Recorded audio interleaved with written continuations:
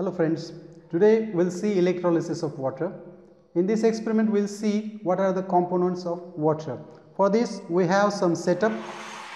I have fitted this inverted bell jar to a stand, and this bell jar has a rubber cock to its lower end having two steel electrodes. As you know that pure water is a bad conductor of electricity. To increase conductivity of water, we may add some salt or strong acid or strong base to water to increase its conductivity. I have added sodium hydroxide to water and made this solution.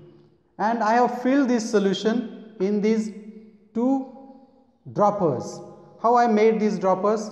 I cut these lower ends of the droppers and the remaining portion I filled with this solution. I have got a 6-volt battery, a plug key for this experiment. Let's start the experiment now. First I will fill this bell jar with this solution in beaker. Nearly half the jar is filled with solution, and then I will put these droppers on the electrodes. And now these are the crocodile clips. I will connect these crocodile clips. This black crocodile clip, negative terminal connecting to this plug key, and the another end to the steel electrode, and this will show positive terminal connected to the left side of this bell jar. Now you see in this setup, in this bell jar there is solution having sodium hydroxide, two droppers having the same solution. This is 6-volt battery. This is positive terminal, this is negative terminal, this is plug key, and now I will close the key. You see the change in the droppers. As soon as I close the key, some bubbles are coming out in these two droppers.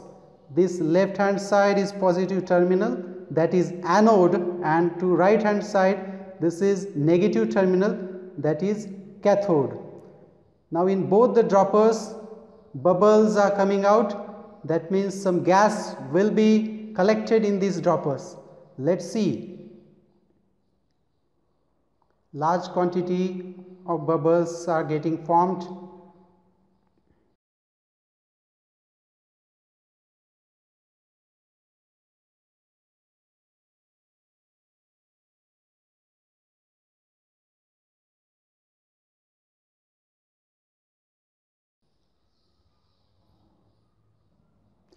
Now you see in this 2-3 minutes, in this right hand side dropper we see the full upper portion is filled with gas, and in left side half the portion is filled with gas.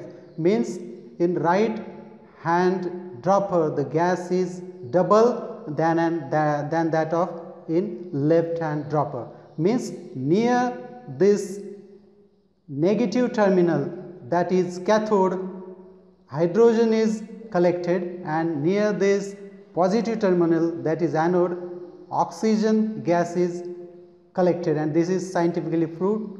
And in this today's experiment we have seen that during electrolysis of water, water is decomposed into its constituents, that is hydrogen and oxygen, and hydrogen is double than that of oxygen in water.